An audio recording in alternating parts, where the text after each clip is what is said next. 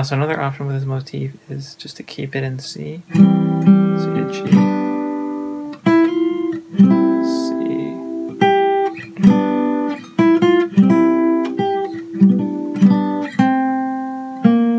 I don't know what to do there.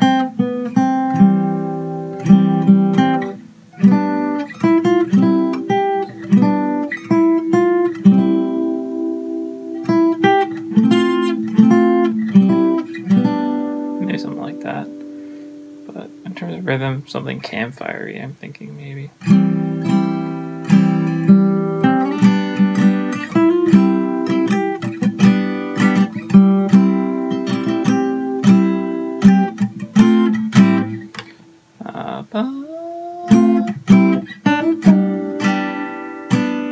So I think I've settled on combining the two of them. So I'm going to G here. Still G. Then maybe B flat.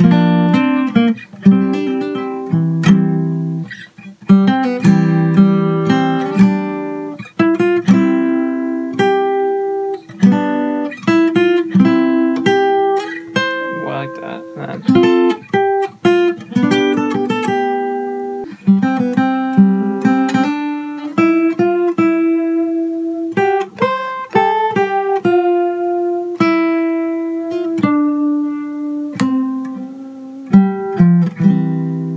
be nice for an ending.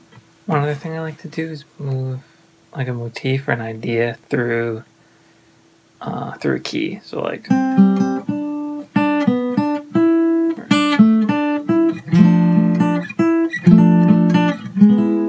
probably not gonna fit in this, but it's kind of cool.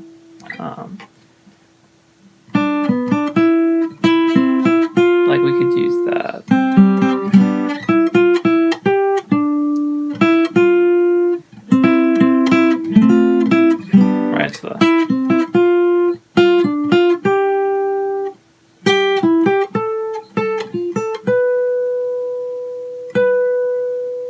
Use it for like a bridge. Instead of going. Here we go.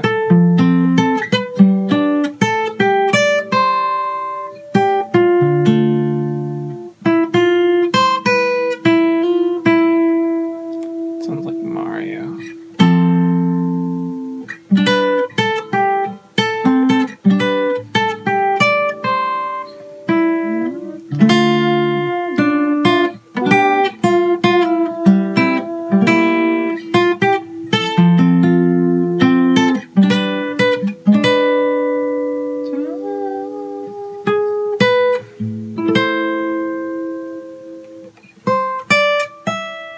Good. Like a D7. I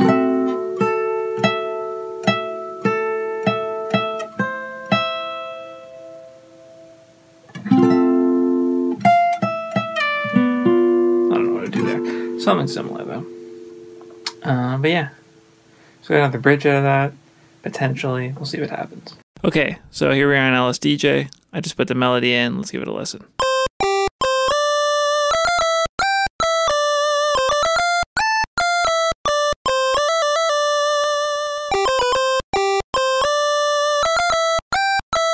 So as I was putting this melody in, I started to think that like a campfire-y sound wouldn't really suit it, and so it was, I think I'm probably gonna go with more of like a samba feel.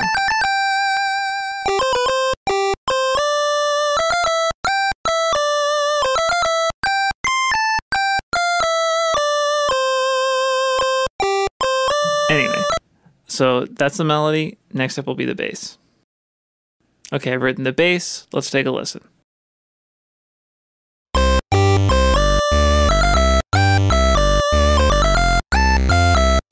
So again, just sort of following that samba feel I was thinking. And if you look at the bass, it's pretty straightforward. Nothing crazy going on there.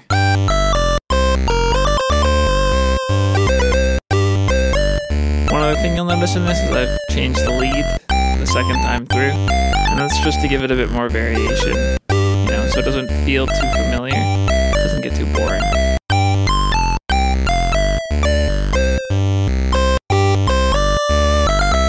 So that's basically it for what I've done. Next will be drums. And here's the drums. Let's take a look. So I basically got two sounds happening, this sort of a longer sound and a shorter sound. And I combine them. The longer sounds are sort of just doing an accented rhythm. Da, da, da, da, da, da, da, da, da. And the other instrument is just filling that in, basically just giving it a bit more presence. Oh, I've also got an open hi-hat at the end of this sort of 4-bar phrase. So listening to this now, you can hear the drums have added a lot more forward momentum to the song. So I took a short break, and while I was on break, well, I'm usually on break, I usually try to sing the melody, see if I can come up with any different variations. So I came up with this. We'll see if it ends up getting in there, but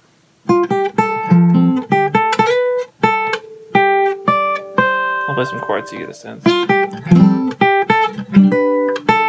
Let's see here. Let's go to A minor.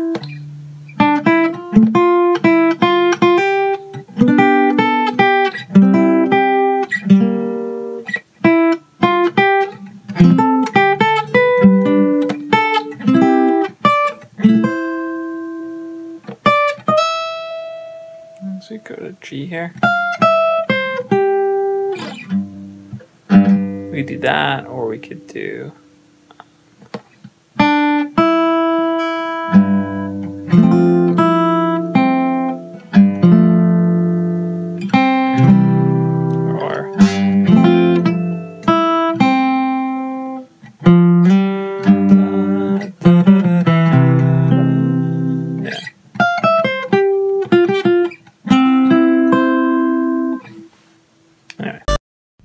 So coming back, I've added two parts. We've got the bridge part that I showed you on guitar before, and I've also added an ending part in there.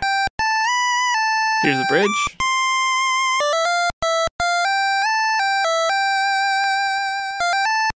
So basically sounding pretty much like what I was doing on the guitar. So if you look here, I've added a bass part and a drum part. Here's the bass part. And you'll notice there's a bit more oomph to those. What I've done there is I've just got the pitch dropping really fast, so it sounds a little bit like a kick, but also maintaining the quality of a note. Here's the drum part. I've got a kick sound happening on the same beats as the bass notes, just to sort of give a little bit more of that oomph happening. And here's sort of how I made it. I sort of just found this sound by looking at other tutorials and just messing around a bit.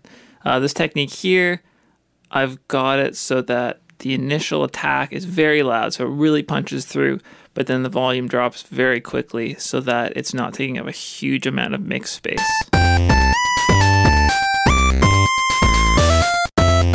So you can hear in this, the bass part and the drum part are similar to the first part of the song, but they're just a little bit different, just to create like a slight little bit of variation and feel change.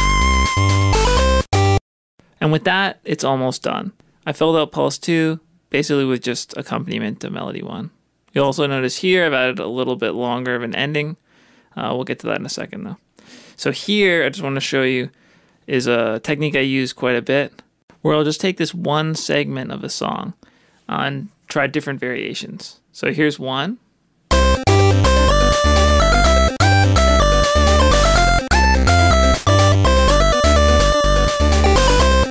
So in this, I'm using a technique that I use quite a lot. I use it in the drums as well.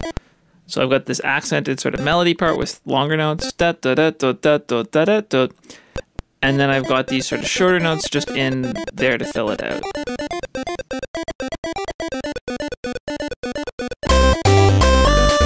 So here's a slightly different variation. Very simple though.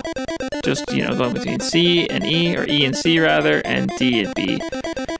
C and F, because the chord changed to F there, but you get the idea.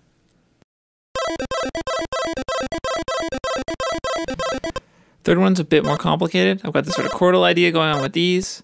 And then the other ones, I'm just sort of, again, filling it out, but with sort of this different idea of going between, almost taking like the idea from the last one that I showed you, where it's going between E and C.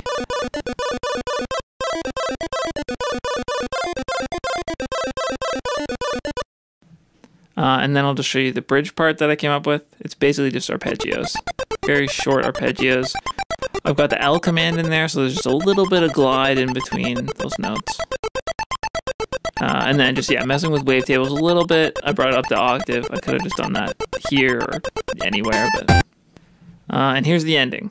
So just going between C and B flat.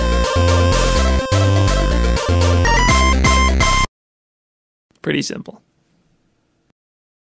And that should be about it. If you made it all the way to this part, thank you so much for watching. If you have any questions, I'd be happy to answer them, and please let me know what you thought of this.